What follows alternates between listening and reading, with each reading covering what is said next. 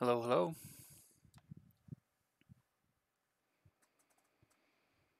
So what we're doing today is we're working on some Starfinder. We've got an adventure going, and my characters have run off the beaten path. We're doing Dead Suns, and Dead Suns has a really nice adventure path. We're in book 4, which is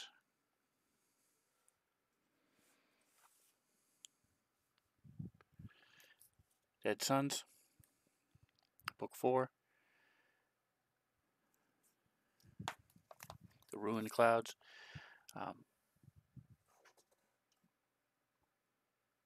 Part of what they're doing is they've landed on a floating city, and this floating city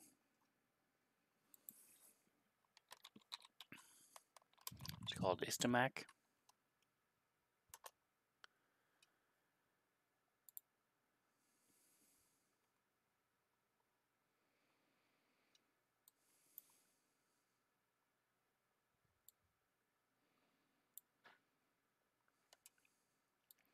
And really, all they're supposed to do in this, this is their ship down here, and they've landed.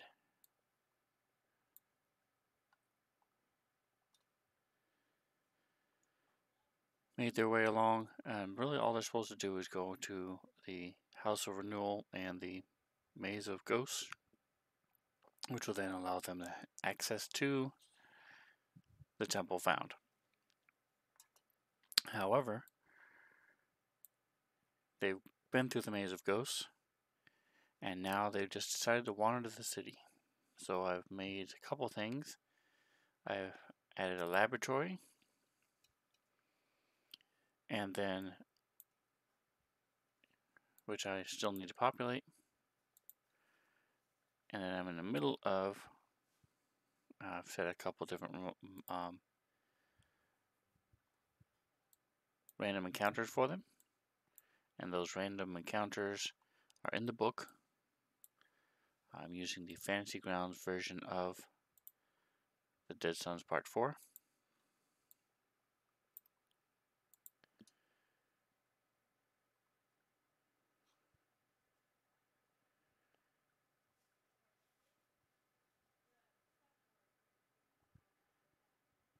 Right now, they are actually here.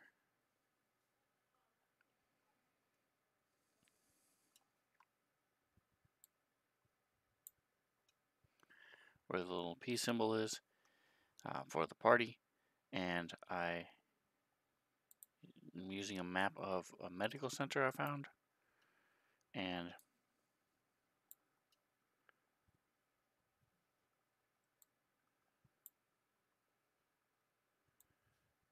we're going to pin the maps, that way I can find it again quickly if I ever close it.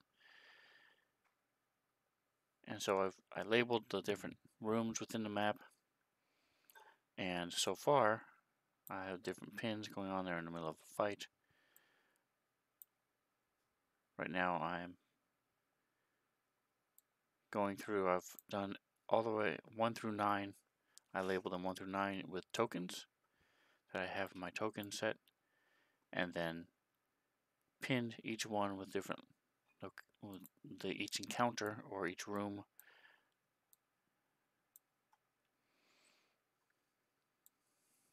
What I did was I went through to the AP, the Adventure Path story entry over here.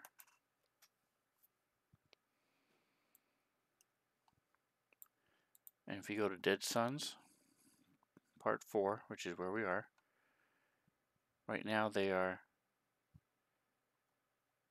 in the forgotten city of Istamak. So this is the story entries as seen in Fantasy Grounds.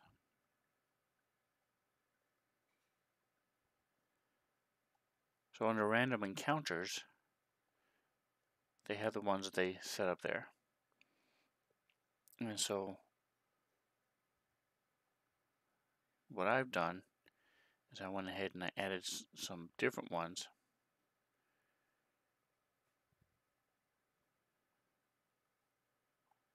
up here underneath Exploring Istamak.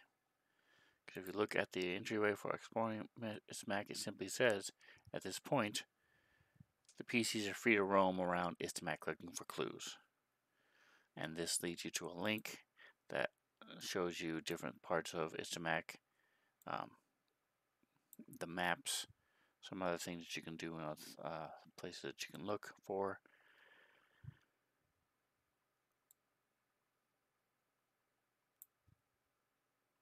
And so what I simply did is, if you right click here within the story entry, you can make sure your group is the group you want, and in this case I want Dead Sons. And I create item. And so since they have 3.11 is Exploring Istamak, I made 3.111.1 Medical Center right there. And then the other thing I added was 3.11.2 Laboratory. If they're still set on wandering around, then I will add some more. So for example, let's see, we'll just add 3.11.3.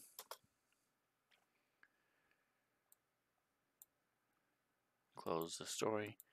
And if we look here, there's a whole entry here for the wooded entrance, the dreaming pool, hunting grounds. So this is a nice place to add some random creatures for them to fight and run into. So we'll go ahead and name this 3.13 Hunting Grounds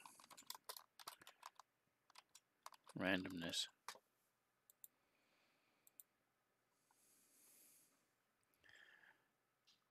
And now, if you go back to the story, you will see we have hunting ground randomness is there for us to use. You notice it's not actually shared yet. It hasn't been opened and things. So the point is, this is an easy and quick way to add to a pre-existing adventure.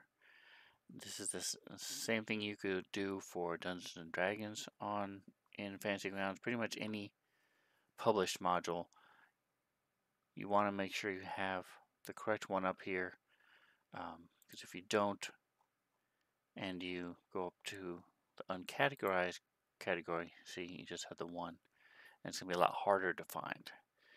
If you happen to remember what it's called, then it might be a little easier, but I don't remember those type of things very easily, so I like to put it within the story, so if nothing else, I know where to find it. Another trick I use right now, we're going there since they're going through the medical center. This is the current story entry I'm using.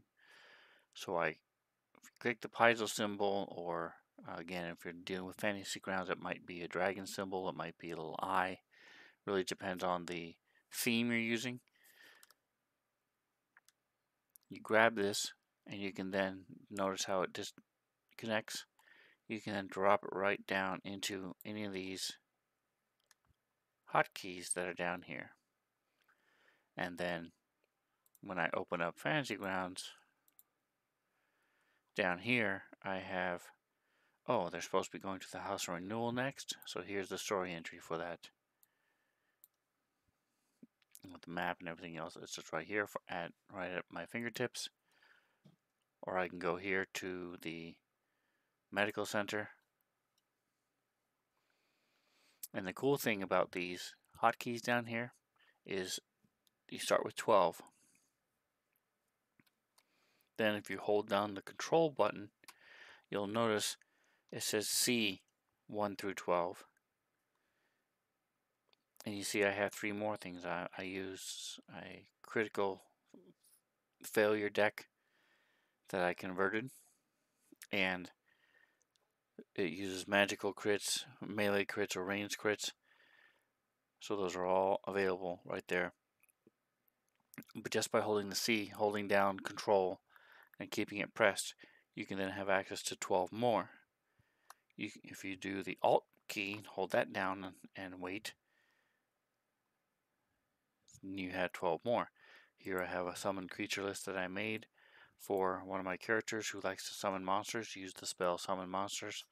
So I have all the creatures that he can summon right there. But I dropped it into the list down here. Same thing with shift. So this is all my Starship combat things. Some of them I've made, some of them they have now. But again, it's shift. The point being, you have 12. Then with control, you have another 12. Alt is another 12. Shift is another 12. So that's 48 for those of you who are keeping count. And if 48 hotkeys isn't enough for you, you can hold Control and Shift, and now you have SC 1 through 12. Control and Alt 12 more. Alt and Shift 12 more.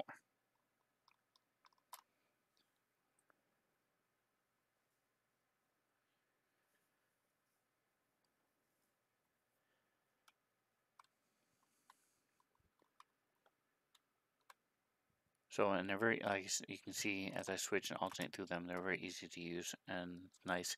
You can do it with almost anything. So as a player, I like to use the hotkeys as well. They can be used for images, they can be used for actions, for weapons, for damage, saving throws, initiative. The main thing I almost always use it for is initiative. As a player, I use it for initiative. You just need to be careful, especially with Starfinder, to make sure that you update it every time you level up. Because, for example, when it is not linked directly to the character sheet, it pulls whatever formula that you're using at the time and pulls it down to the link. So if your initiative is a +3, then you level up, or you get a magic item or something, take a feat that makes your initiative a +4. It will, and it shows on your character sheet as +4. If you dragged it down to your link down below, it'll still say +3. So you just have to click it and drag it again. So let me show you what I'm talking about real quick. Here I have Fist. His initiative is +2. So if I use this, I can just pull it down and drop it here into 7. 7 is one I always use for initiative. And that way, as I click through my different characters, I just hit F7 and it rolls it. So in this case, F7, boom, there you go. You see my initiative is 18 +2. That says initiative +2. So then say I get the feat.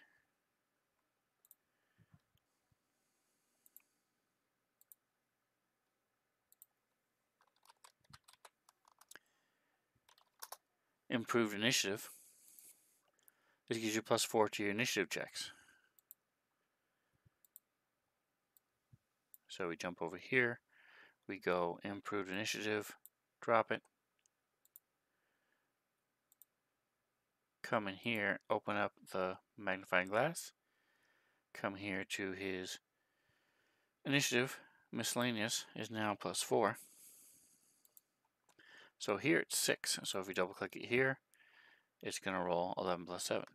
However, if you go back to his initiative here, 19 is still only +2 because it did not automatically up. It does not link to the character sheet. It links according to whatever code you have when you drop it into that link, into that hotkey. But all you have to do is a couple different ways. You can just drag it down and drop it in, and now it will work. +6. You can also right click down here and clear the slot. You can also edit the label. So if I want to see, it says init, or just clear the slot and then drop thing down there. As a GM, I use that clear slot a lot. As a player, I typically don't.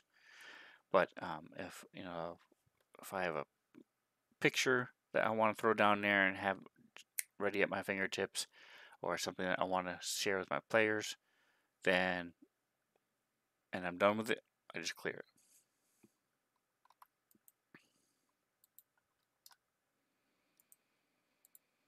Like we are now. We're done with that one, so that example, so we're clearing it.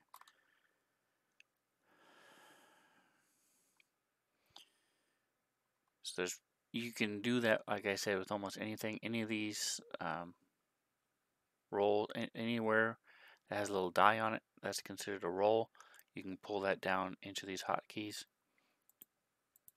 If you look at your actions, same thing. So you want your character loves using his light reaction cannon. Pull it down to one of the drop bars and then pull down the damage. And then on his turn, boom, F8, or click it, and boom, it rolls the damage. If you have the enemy targeted, then hitting those hotkeys will do it for you automatically. Just remember, you have to update it when you level up, but it takes all of 30 seconds just to click and drag it back down there again a second time.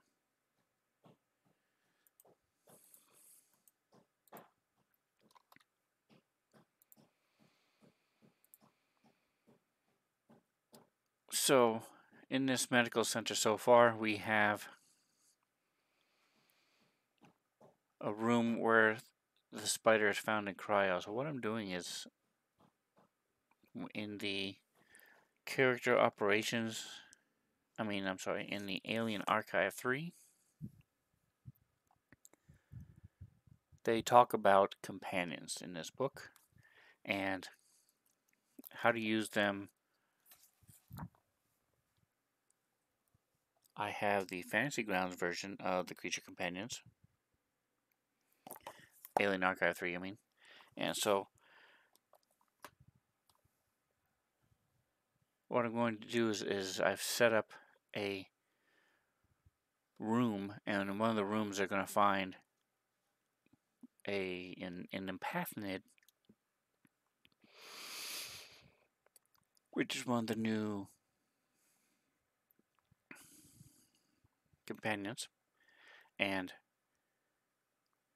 that empathnid is going to be has been in cryo, just waiting for one of the players to come find him. So there's something, if you're not familiar with, in all of Fantasy Grounds, if you have any of the modules open, you can access the reference manual, and the reference manual I use quite a bit as a dungeon master, even a little bit as a player as well. This is like having the book in front of you, and you can just sit there and you just go. Let me open it up a little bit for you.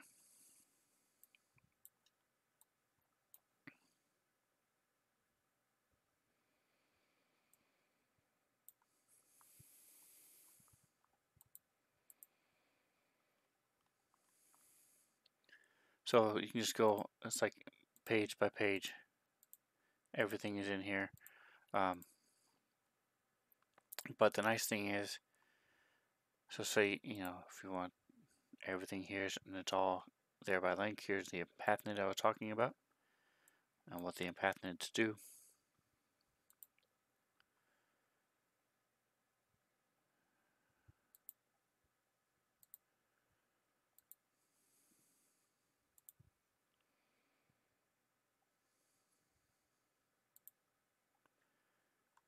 I want to show you a quick little picture.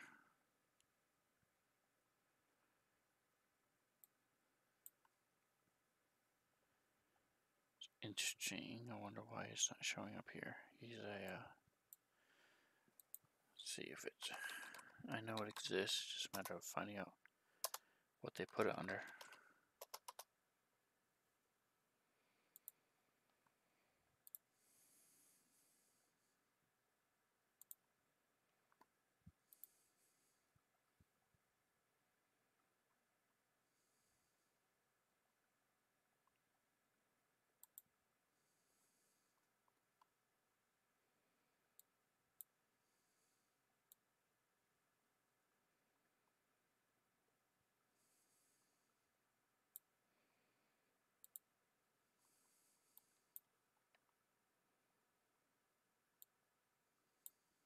There he is. There he is. I'm not sure what they have this image labeled as, but it's Fuzzy Spider. Okay. Now that's one way of figuring it out. Okay, and the nice thing is you can just go in here. It's read only. So anyway, alright, so that's your empathnid, and what he does is he's a little guy. He's a diminutive vermin,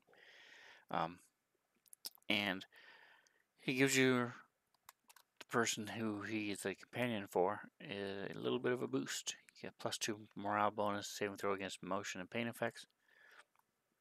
Honestly, doesn't come up that much. However, once per day as a standard action, an empathnid can inject its venom into a dying creature in its space, automatically stabilizing that creature. If you're dying, your empathnid companion can use this action as though you were consciously directing it, but only to stabilize you. So basically, it runs over and bites somebody and can save their life, stop them from having to spend resolve points to stabilize. So that way, on their turn, all they have to do is spend the resolve point to get back in a fight and stay in a fight. So I say all that to say, they're going to find one of these things. And if you don't know how to set up a companion with the new things that they've come out with recently, the new upgrades to Fantasy Grounds, it's very easy. Let's go ahead and clear that out. /clear. Oh, clears out your chat box. So if you go over to PC, you should be familiar with how to make player characters and things like that. Now they have a little doggy or wolf and its player companions. Click on that and it opens up a second window, and right click like you would anywhere else. You can also click the edit list and add one. Right click, go down, create item, and now we have a new companion. So this is the stream companion.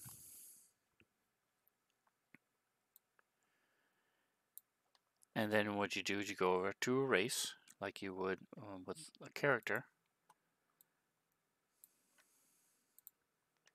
Open up your races and you'll see right there companion races. As you're looking at the companion races, you then you pick the one that you need. There's also a way to make your own.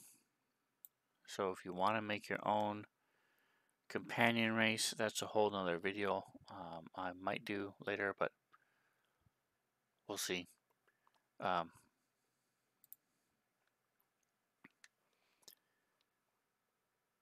If there's an interest in that, then I'll cover that at another time on how to make your own companion. A lot of these are big. There's only 2 tinies, a diminutive, which is the spider we're working with, and a medium. The rest are all large and huge.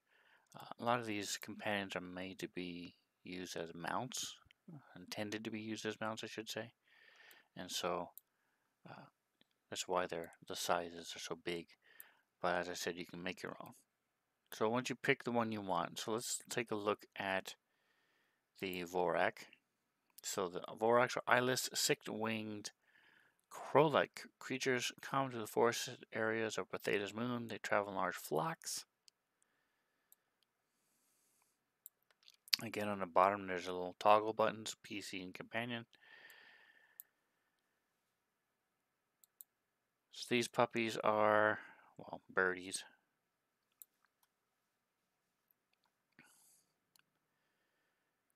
They have a fly speed, of course. If you want to know more about companions, they're pretty cool. They're sort of a step up from the beasts in Beast form, from like a Beastmaster Ranger in 5e Dungeons and Dragons. But you have to burn some feats in order to use your companions. Again, I can go into that in a little bit more detail, but without having the feat, they pretty much move on their own, and that's pretty much it. With the very first feat, you can then sacrifice your actions to give them that same action. So if you, they'll move for free. But if you want them to move again, you can give up your move action and they'll do a move action. If you want them to attack, you can give up your standard action and they will do they can do a standard action.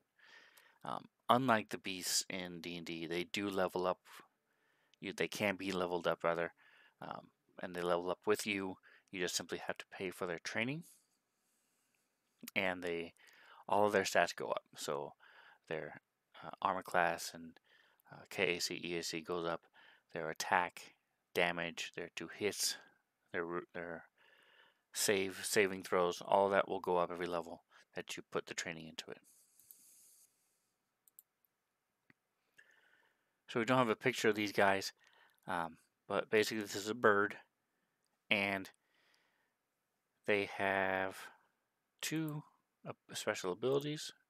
Spellcaster's Apprentice. While your companion is adjacent to you, you gain a +2 to mysticism checks to disable a device, or to identify and repair magic or hybrid items. That's pretty cool. And the other thing they do is magical transference. Once per day, when you have line of sight to your Vorak companion, you can cast a spell as though you were in that space instead of your own. So the cool thing is the difference between this and the Mage's Familiar in D&D 5e at least is in 5e you can do that. You can cast spells through it all day if you want, but they're only touch spells. Whereas here in Starfinder, once a day you'll be able to cast any spell as if your companion was the one that you were casting the spell through. So that's pretty cool. I don't have any Technomancers or any other spellcasters besides Mystics in my group right now. We have 4 in our group. And by the way, if you're around on Sunday nights with nothing else better to do, right now is our intent to stream. We go from 5:30 to 8, 2.5 hours on Sunday nights, Eastern time. Come stop by, say hello.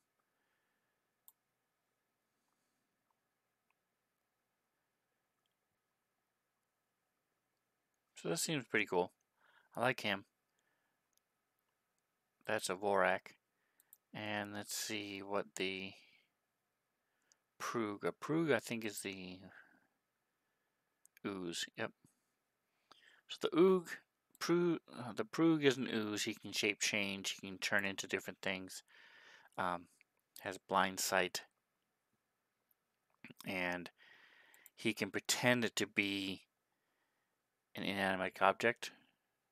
So, to quote the movie Airplane, he can be, "What can you make out of this Prug?"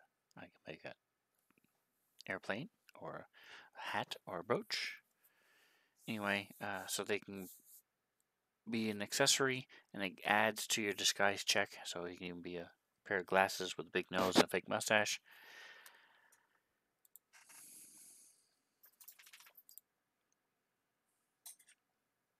Or he can look like an object just sitting there to look like a vase, or batteries just sitting on a shelf. He can do that. So they're pretty cool. But I think I like the Vorak better. So we're gonna go with the Vorak. And so to make this companion, we've already added him to name. So if you see, there's inventory, notes, where it says race, you just bring over Vorak.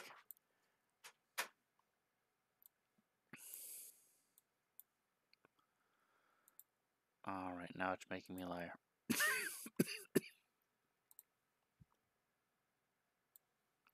Excuse me. New to streaming, didn't mean to cough at you there. I'll know to mute it next time. Alright, so on the main page, you drop them in. Now you'll notice their level range for a Vorak is 5 to 12. So it automatically starts at level 5.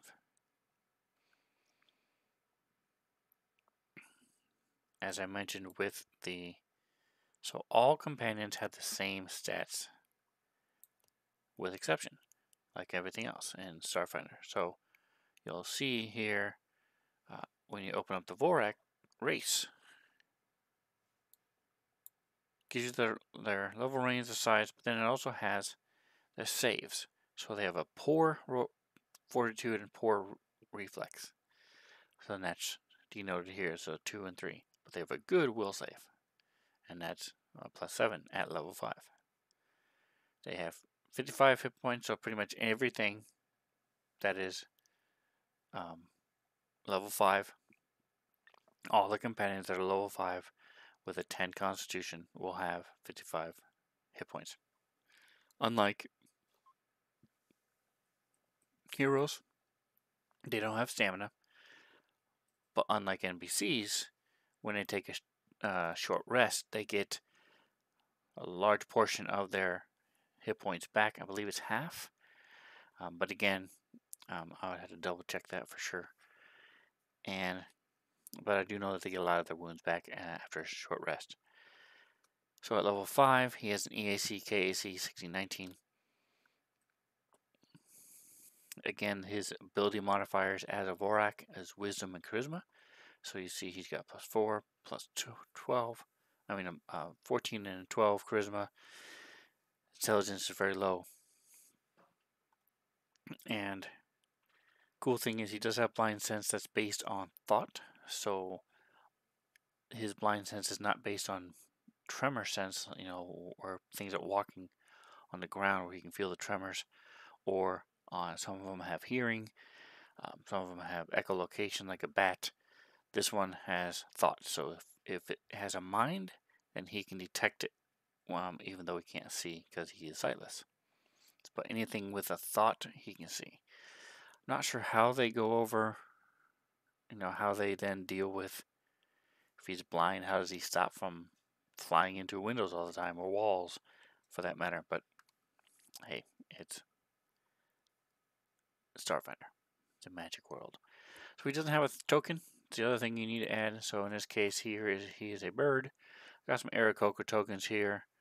I may end up just using one of those.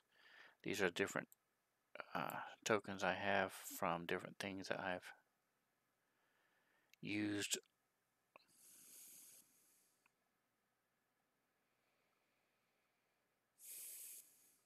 Alright, so the only other thing I have would be animals. Let's see what kind of animals I have. A winged snake. There's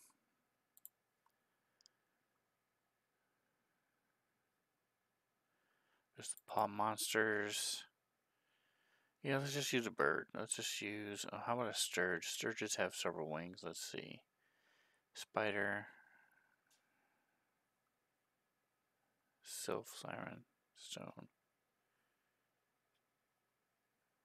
PQRST. Huh. This does not have a sturge.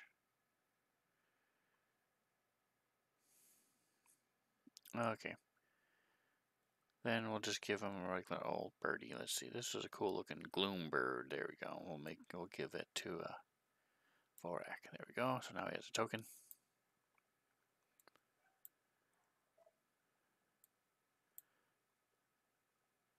Alright, so now your companion is ready. Let's say it tells you he's a tiny magic beast. You can type any notes about his appearance, any notes you want to make. Inventory, it shows you how much their encumbrance is. The cool thing about the companion character sheet is, remember how I talked about you can train your character? So my characters are level 8. So say they found him at level 5, they can spend a week and train him and get him up to level 6.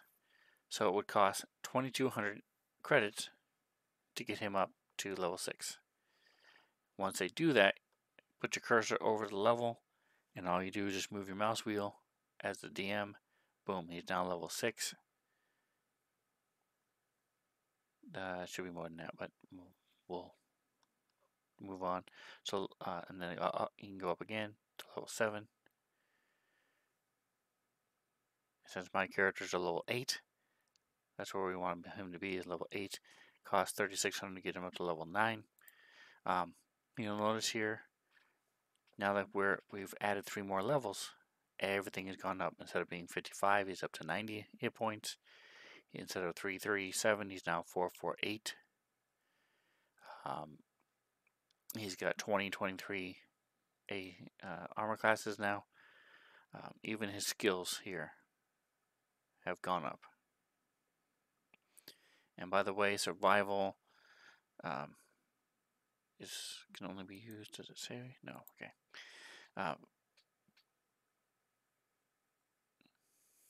His attack went up. So if he attacks somebody, ooh, a nice crit there. He does 1d12 plus 8 slashing at a level 8. So we'll bring him back down to 5 where he was. He was only doing 1d4 plus 5. So it's 1d12. Quite a jump here at level 8. The characters themselves are doing quite a bit more damage. 1d4 plus 5 would be silly at level 8 against the things that they're coming against. So it's really neat how they did this, companions, and the Fantasy Grounds version of it is phenomenal and makes it so easy, so much easier than paper and pencil. But you'll notice we're missing one main thing here. Who is his owner? So the only way to add a companion owner is to have the character playing. I'm not going to go through that right now, but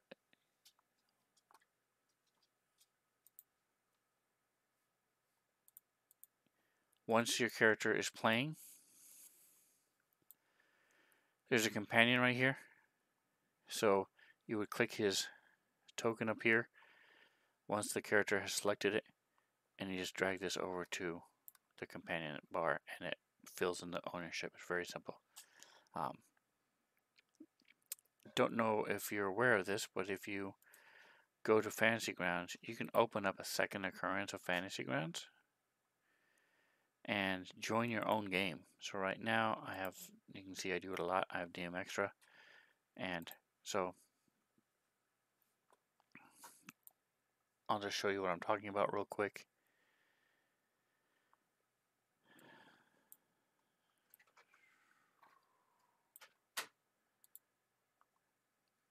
While we wait for that to load for a moment, watch the, there it is. And then we'll add the companion to Dorson. You'll notice here, if we go to PCs, companion PCs, I have Arachnid, because I already made the spider guy. See, they haven't been found yet, so that's why they're not assigned, but you'll see it up here. So let's go ahead and assign this now that we're open.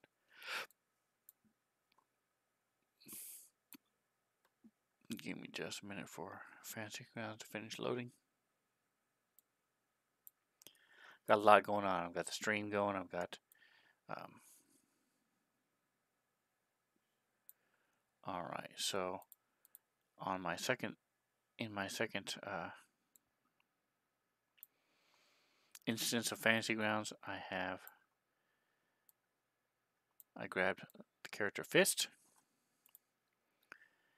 So now that he's been, there's a player who's available and playing. All you do is just go over to here, grab him, and go over to companion. Bam.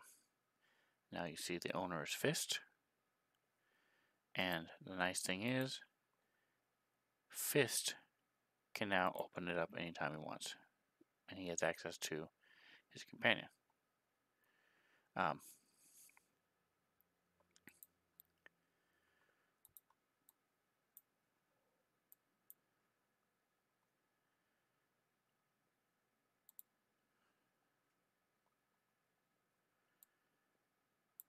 Yep, so he has access to his companion. I'll just check something real quick. And if you ever need to get rid of it. Say he wants to switch out, you can only have one companion at a time. Right click as DM on this, and you can rest him, by the way. Let's see, right click on here. There it is. And delete it. Now the owner is cleared, there's nobody here. While he is owned as an owner, if you go back to PC,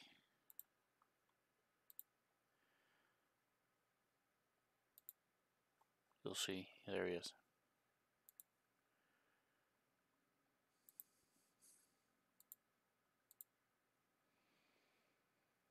So that is how you add a companion. We now have 2 companions. I don't know if I'll add that magical bird into the mix or not. The thing that's stopping me is my players. So we have one player who's running 2 characters, and another player who will now be getting a companion. So I think for now that will be good. It'll be a good party balance having this extra little companion thrown in there. I'm going to have a magic item that gives them the feat that they need in order to control the companion.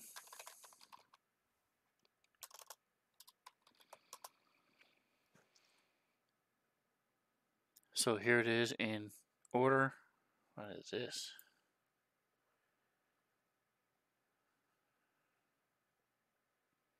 Okay, so anyway, so the first one is adept, and as I mentioned before, you besides having you have to have a rank in survival.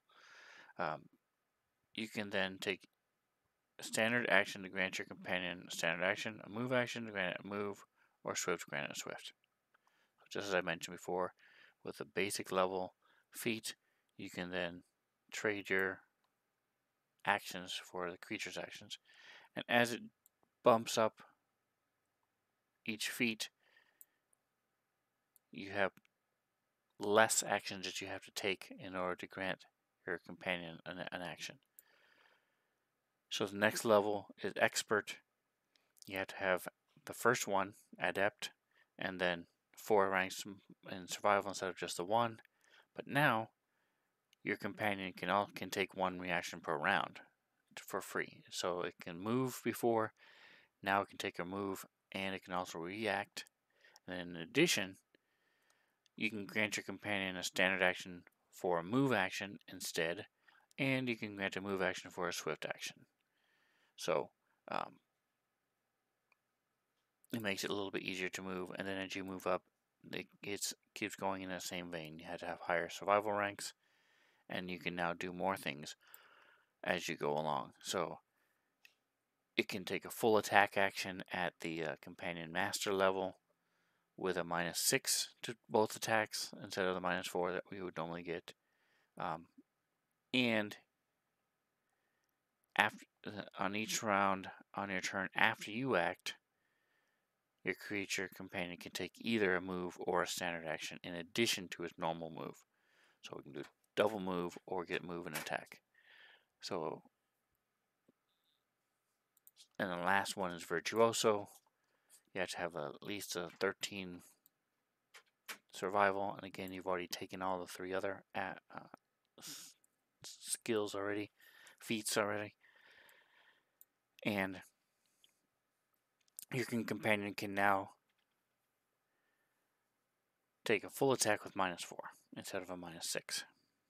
So it's pretty much another character, and you don't have to worry about giving it anything. You don't have to do anything to it. It can now control. It now controls itself, and so companions are nice, and the way you do it is the same with all of them. Also down here, you also have 3 different types. I mean, these are the feats, so I could have just gone by with companion and made my life simpler, but I didn't know that was there. So you also have combat trained mount and mounted expert for things that you can use with your companions. As I mentioned, most of them, majority of them, are large and huge for use as mounts.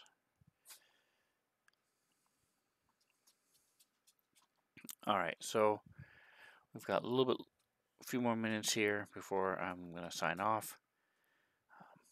If any of you are watching this as a replay, feel free to shoot me a message. You can stop by on Sunday nights and say hey. Also, you can come to the Discord. Parker's decided to say hello. That's right, it's Parker. He's a min pin.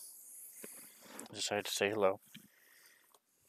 He smells food cooking, so he's starting to be nice to me, so he can maybe get something from during my dinner.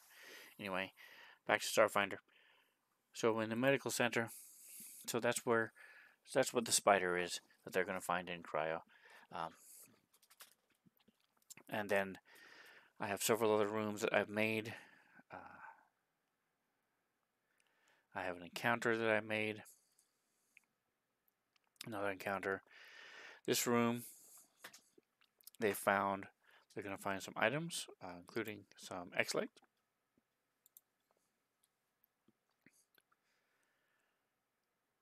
And then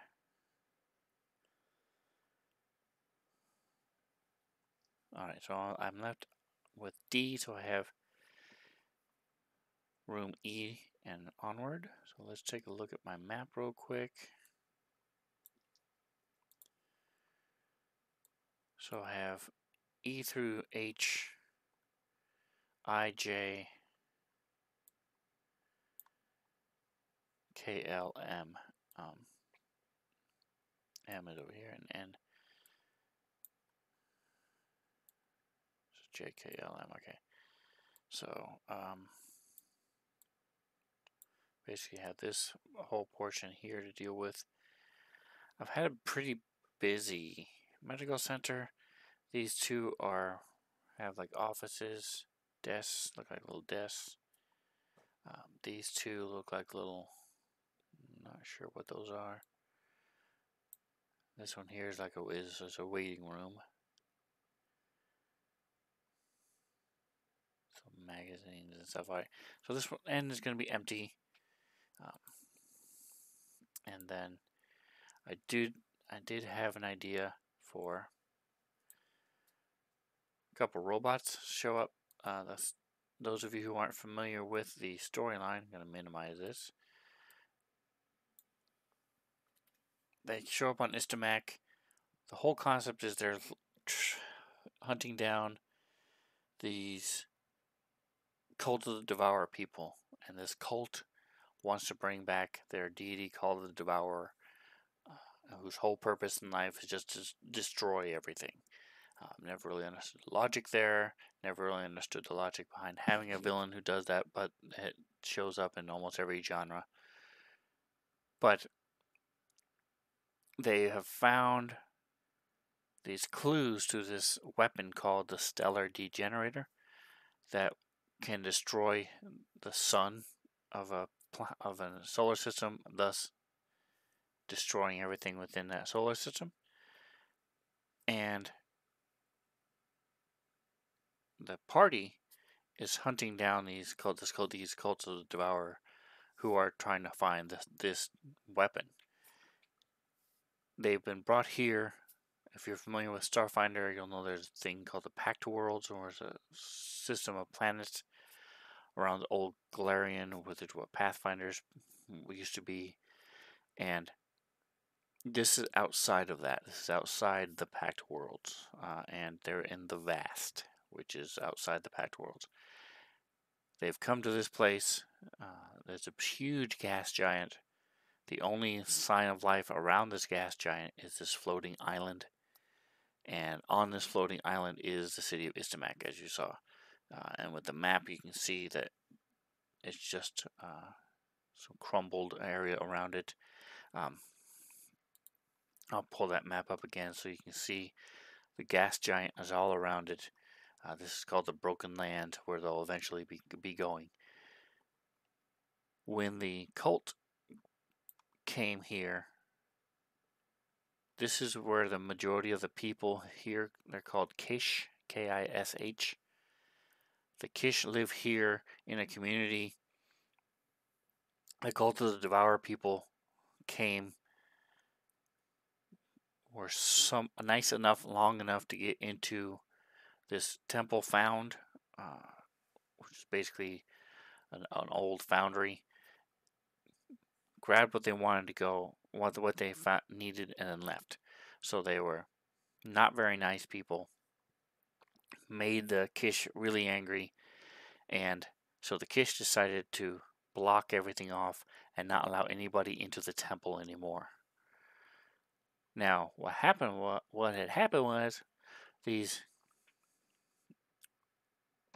with this Istamak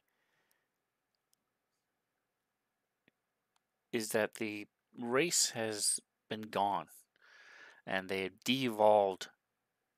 So this whole place looks somewhat like a technologically advanced race, and they were, but over several thousand years, maybe even tens of thousands of years, they've de-evolved into savages and barbarian type race who live in this little city that's left now. So everything here are ruins except for the place that they've rebuilt sort of up in the top left.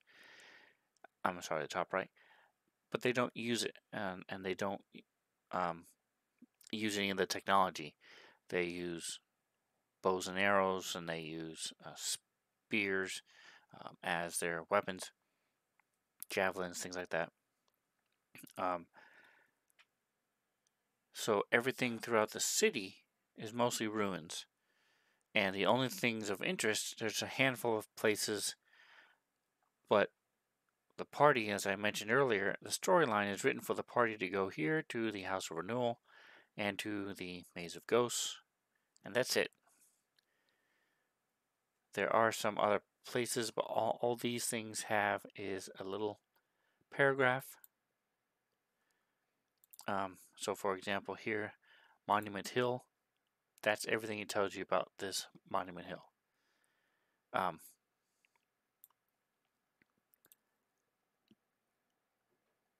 So my party decided to go wandering the streets.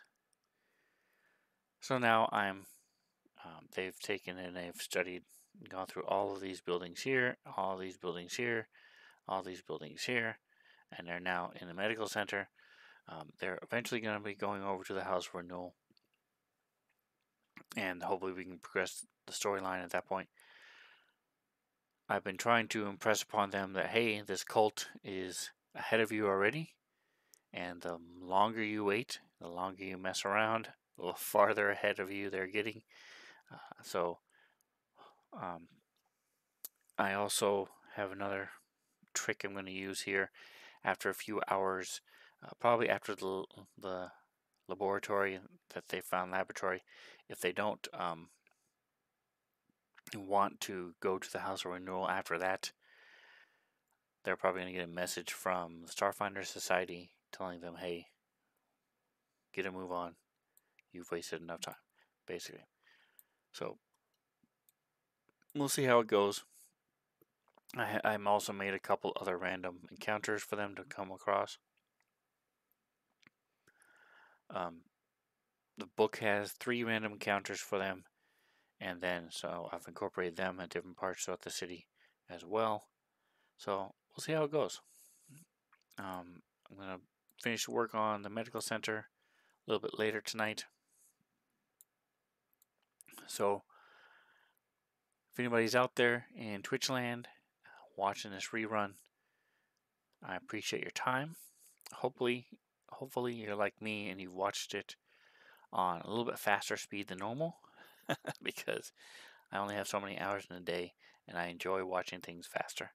So I usually watch it at 1.5 or 1.25 speed. That way I can watch more things. But feel free to reach out to me at Spencer77@yahoo.com. I'm not on Twitch or any of those things yet, but we will be back here Saturday. I'll be GMing a game of Dungeons and Dragons 5th edition. The Rick and Morty came out with a starter set. The people who make Rick and Morty combined with D&D. So it's the Dungeons and Dragons Dungeon of Rickedness, R-I-K, Rickedness. And so Rick and Morty does D&D is what we do on Saturday night. I am the DM on that. It's actually being hosted by Rob Toohey on his channel. But I'll be streaming it here because I'm the DM. And then on Sunday night, we do Starfinder. Woohoo! My true and real love. And we will be looking to on a GM for that. And so I hope to see you there Sunday night at 6:30.